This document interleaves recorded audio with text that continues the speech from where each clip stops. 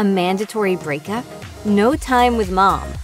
Princess Anne might have lived in luxury, but she didn't always get what she wanted. Keep watching to find out who she was barred from marrying and more. Some of us might think that being a princess is an amazing experience. But for Princess Anne, being a royal was something that she didn't always enjoy.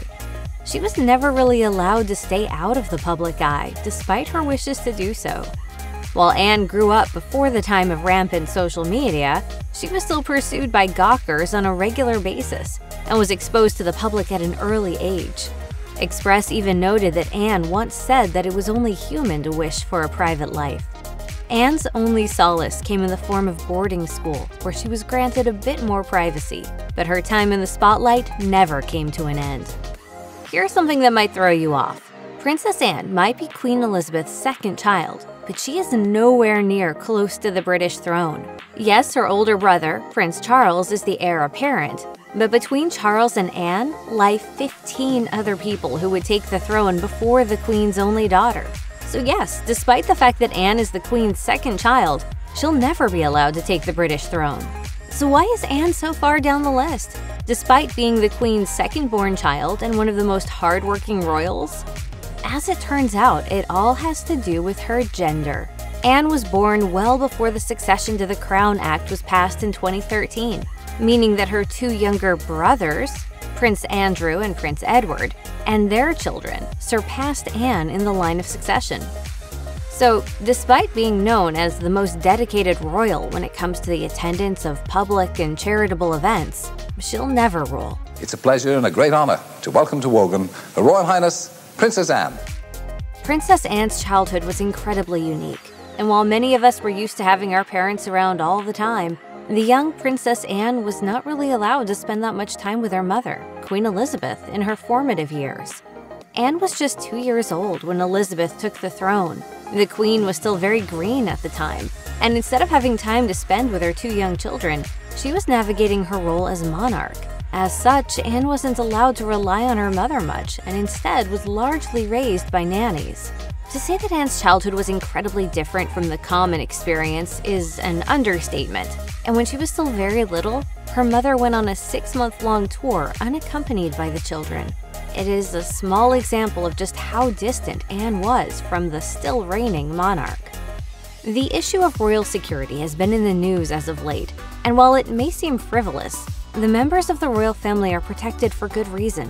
When it comes to Princess Anne, she does not attend official engagements or take part in any official duties without police protection officers present. Why would someone so far away from the British throne warrant such prominent security when in public? For Anne, the answer strikes close to home. Anne was the subject of a kidnapping attempt back in March 1974.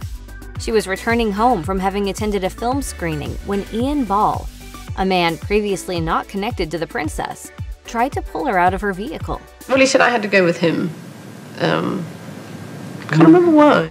Ball managed to take hold of Anne's arm, and when he demanded that she come with him, she retorted, "Not bloody likely." So I wasn't going anywhere, put it that way. Despite her quick thinking and unfazed demeanor, Anne later told members of the press, if there had been more than one, it might have been a different story. Required security, therefore, is a smart move.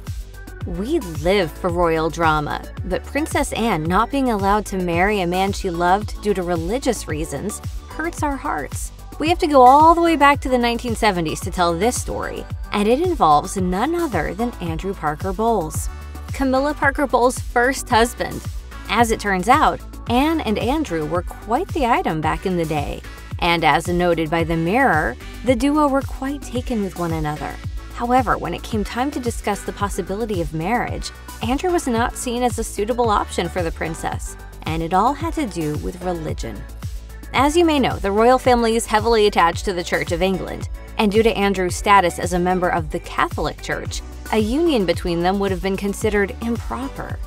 As such, Anne and Andrew called it quits. She went on to marry her first husband, Mark Phillips, and Andrew went on to marry Camilla.